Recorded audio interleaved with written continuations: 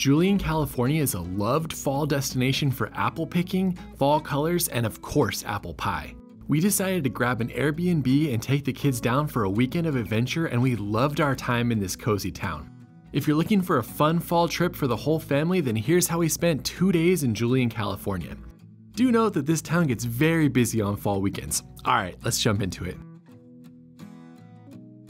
Julian is usually more popular for the San Diego crowd, but we wanted to see what all the fuss was about, so we did the 3-hour drive from Los Angeles down to the small mountain town.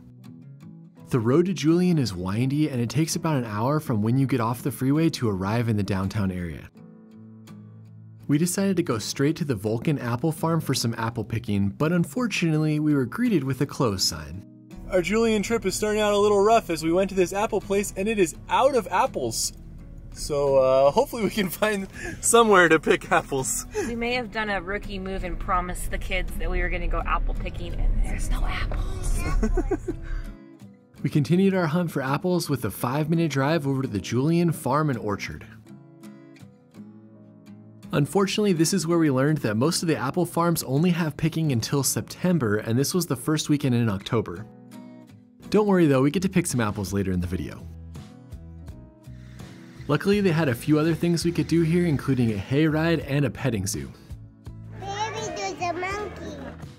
Unfortunately, this petting zoo didn't have any monkeys that my children requested, but luckily there was lots of goats, there was potbelly pigs, and there was even a few chickens. Here we got a brush, and we're brushing the goats. It's a pretty cool little area, and they actually have a couple setup spots where you can take photos with your family. A few of the families there said we had to go next door to Fort Cross, so we grabbed some apple cider samples, looked at the pumpkins a little bit, and then headed on. I had to grab an apple for $2 each because that's the only ones they had. Pet the goats, tried some cider, played a little bit, now heading on. Following that, we headed next door to Fort Cross, which ended up being an amazing recommendation, and you could tell right from when you walked up to the fort. Well, this place is pretty epic. You can climb up to the top of the fort. Fort Cross actually began about 23 years ago in Oak Glen, the other popular Southern California fall area. It wasn't until 2015 that it moved down here and established this awesome property, which is a great place for families to explore. We got here pretty late in the day, so we weren't able to take full advantage of all of the different things that they offered, but we did start by going to the apple cider demonstration, where they show you the entire process of making apple cider. I didn't think my 3-year-olds would be interested in this, but they were basically glued to the presentation the entire time. Plus it came with cider at the end, which is always a win. We don't have a ton of time left. We're trying to get in as much as we possibly can. This is a fun spot. They didn't have any apple picking here, but you could pick pumpkins if you were interested. Plus there was a hedge maze that you could explore that took you over to a tire swing. That's where we go now. Which way do you want to go? That way. That way, that's the exit. All right, Sonny, what are we gonna go do? Seeing the reptile. The reptiles, here we go.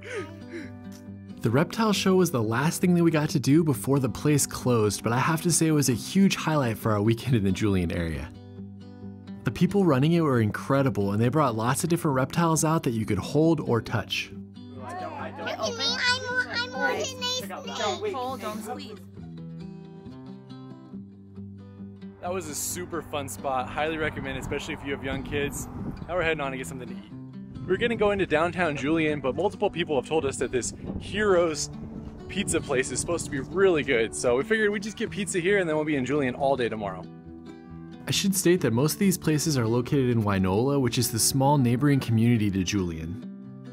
It's only about a 7-minute drive from Julian to Wynola, so most people visit both of these places when they come out for the weekend. Heroes ended up being a great wood fire pizza place that's a fun spot for dinner, especially when they have live music on the weekends. I recommend the barbecue chicken pizza here, it's pretty great. I'm a pizza monster. From here, we only had one more order of business, and that was to go to the Calico Cidery. Do note that most of these places are only open Friday, Saturday, and Sunday.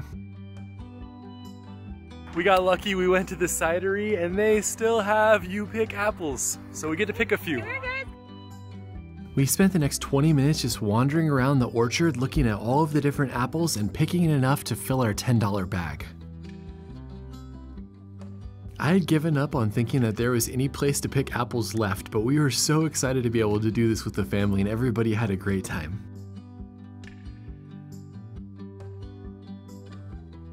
This is a pretty awesome place to hang out. There's all sorts of tables and chairs all throughout the orchard. Plus, as you can see, a lot of these apples are falling down, so they have these chickens and they just move them around to eat the apples that are falling down. So you can see they're all kind of all over the orchard, which I thought was pretty cool. Huge win for Calico Cider. That was awesome and fulfilled all of our apple picking dreams. Fortunately, they didn't have anything for the children, but they did have apple picking, and the children are happy playing the phone at the moment. So let's try. Cheers. Oh, that one's tart. Good though, very refreshing. After finishing up our cider tasting, all that was left was to go back to our Airbnb that we had booked right in the center of Julian. I'll leave a link to the Airbnb in the description, and it ended up being a great spot that was only about a 5-minute walk from everything in the city. Our Airbnb is attached to a Mexican restaurant, so we got some chips and guac, margaritas, and one piece to end the night. Not bad. All day tomorrow in Julian.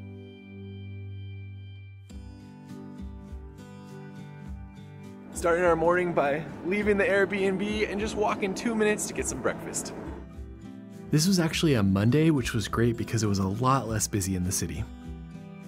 This is where we're having breakfast today, the Miners Diner. Miners Diner is situated in a building from the 1800s, and it's a loved spot for breakfast and lunch in Julian. They also have an old-fashioned soda fountain, which is great for an afternoon pick-me-up.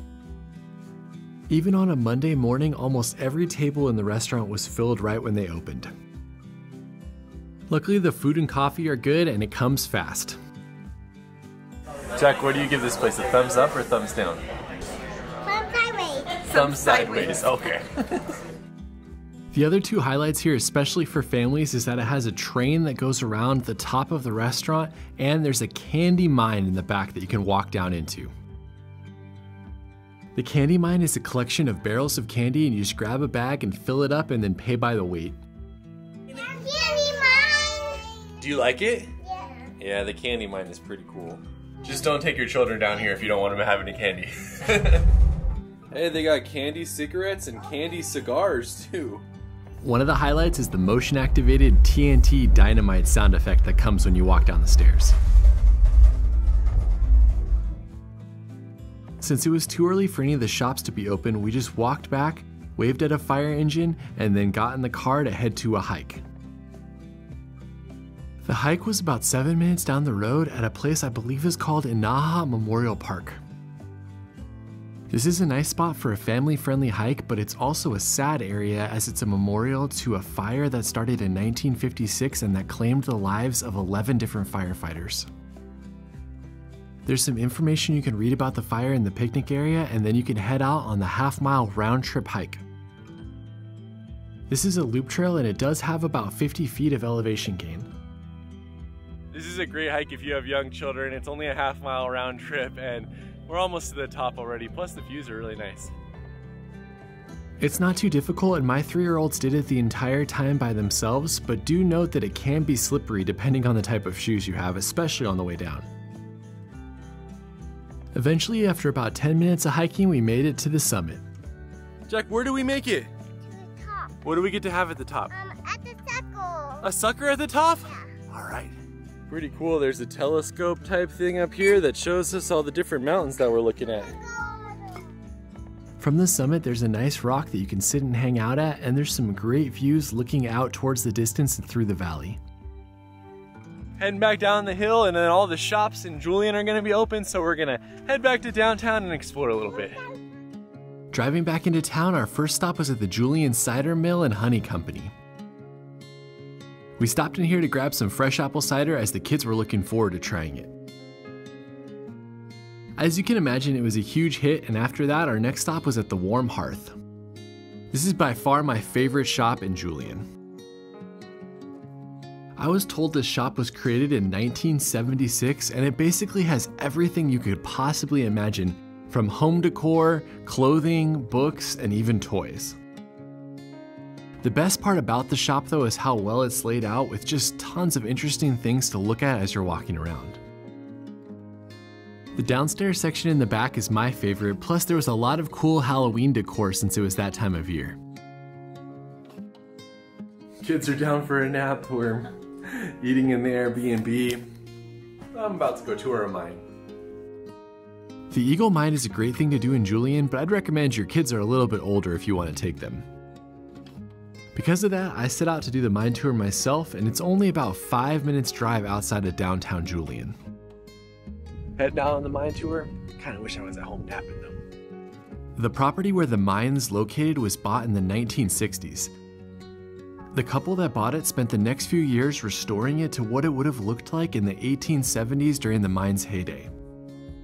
Now you can pay to take a tour that walks you through the mining process and takes you through 1,000 feet of the mine. Heading into the mine. That's the thing I always remember about this mine is how low the ceilings are. I hit my head like 4 times last time I was here. The first time I did this tour about 8 years ago, it was very long and we spent a good hour underground. This time that was not the case and we were through the underground section in about 20 to 30 minutes. Low overhead. It is very low. Alright, I'm good now. I preferred it this way as we got to see a lot of the main sites, but we didn't spend too long at any one of them.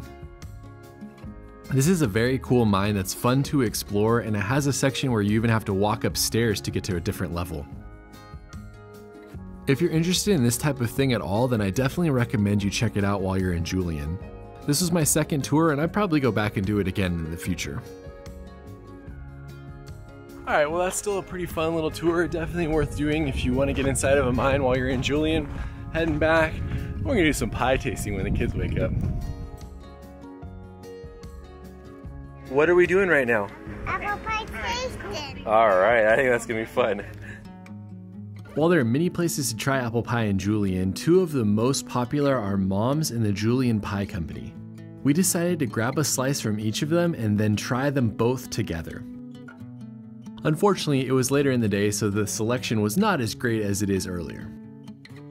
Alright, we're doing the unofficial taste test. We got the regular apple pie from Mom's, we got the Dutch from Julian Pie Company. They didn't have the same of either one, so that's why we're doing this, and we got Jack and Sunny as the reviewers. Try it and see what you think. A thumbs up? What'd you think? Thumbs up? Thumbs up. Okay. Thumbs up. Side down. We're not sure. This one's a different one. Can you tell Dada what you think? Yummy. Okay, yummy. Jack, what do you say? Sideways. That one's a sideways? Sideways or thumbs up? Thumbs up, okay. Which one do you like better? I like that one. That one better, and which one do you like better, Sunny? That one. Okay, we got a completely split vote. One for one and one for the other one. I guess Amy's gonna have to be the tiebreaker. Which one do you like better, Amy? I like this one. Unofficial best Julian apple pie is the Julian Pie Company with a vote of 2 to 1. I would also agree, Julian Pie Company, that the Dutch Crunch one is just incredible. Plus, the experience was way better. We waited for like an hour at Mom's because they only had one person doing the whole line, and it was only like 5-10 minutes here, so. Also, for my kids, the cinnamon ice cream at Julian Pie Company was by far their favorite. They liked that better than the pie. So there's not really much left to do on a weekday here other than to eat, so we're gonna go to the park for the kids to let them run off some energy and then go have some dinner. If you're traveling with young children, then the Just Martin County Park is a great place to stop for a few minutes. Unfortunately, you do have to drive there or walk about a mile as it's outside of the downtown area. Saying goodbye to the park, and we're heading back into downtown Julian to get dinner. I feel like Julian is basically eating, so we're definitely doing a lot of that on this trip. To end the day, we headed over to another highly rated spot in Julian, the Julian Beer Company. They specialize in both pizza and barbecue, and you can never have enough of either of those two things. We're on our 3rd different table because the children keep deciding that we need to go to another table. This is a really cool spot though. Our last and final seat change. This was my choice though. This one has football on too. Yeah. too bright out there. We got the watermelon salad, a sausage, and 2 pulled pork sandwiches to share, and I have to say, it's a pretty good spot. Last review, is it good? Yeah? What do you think, Mom? It's good. What do you think, Jack? That's a big Thumbs up. Made it back to the Airbnb, just put the kids down to bed. That's the end of day number 2 in Julian. We're gonna spend the morning here tomorrow, and then that'll be the end of the video. Good morning. This is our last morning in Julian. We're gonna get something to eat for breakfast and go do a short hike before we start driving home. Here's our breakfast spot for the day. It looks good, but it's also the only place that's open at 7:30, and we got up at 5:45, so we're ready to eat. Since everybody had got up early, the kids had already had their normal breakfast at the house, and so we just got them a croissant to share, and we got some avocado toast. Cheers! If you're looking for a healthy option in Julian with good coffee, this is definitely a place to go. All right, last stop in Julian. We're gonna go hiking. There are a lot of great hikes in the area like Stonewall Peak and Three Sisters, but we decided to head out to Garnett Peak for our hike. Mountain walk. A mountain walk. All right, let's do it. Mountain walk. Oh, you only get bigger. All right, we're starting our trail. Jack, what's your official goal on this trail? What are you helping me with? I can sit down and do the rattlesnake. Jack is the rattlesnake looker. Thanks, buddy. That's an important task. Do you think we'll see any rattlesnakes? No. Yeah, I don't think so, buddy. But thanks for looking. I appreciate it. So this is a short trail. It's only about 2 miles round trip. First half mile is really easy. Then it just goes straight up the hill. So we're almost to this straight up section. There are multiple ways to do this trail, but this is the shortest. Some people do like the longer trail better. That's the PCT right there, and we are going up the mountain. I'm pushing you up, Dad. Oh, you're pushing me up the uphill? Thanks, buddy. It really helps. Steep hill, Dad. It is a steep hill, bud. If you're carrying your children on this section like we did, note that it's about 400 feet of elevation gain and that the trail is pretty rocky on the way up. It's not bad though if you take your time and if you're not doing it in the heat of the day. As we came around the last bend, the wind really started to pick up. From here though, we got a taste of how good the views were gonna be, and we could see the summit right in front of us. There is one section at the very end that you have to do a small scramble to make it up. We made it to the summit! It's really windy up here! Woo! Check it out, you can see all the way to the Salton Sea way out in the distance.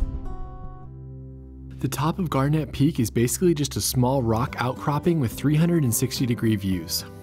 From here you can see all the way down into the Anza Borrego Desert, out towards the Salton Sea, and of course back the way you came. It was really windy, so we basically just hid in the rocks and had some snacks before heading back down. And also note that there's some good drop-offs on the side, so be sure you're watching your children. It's really windy, so we can't record too much up here, but that's it from our time in Julian. Hopefully you guys enjoyed going on this adventure with us. We'll see you on the next one. Peace out. All right, we'll see you guys later. Look at these real big. Ooh, crazy. Look at all those cranberries. Yum.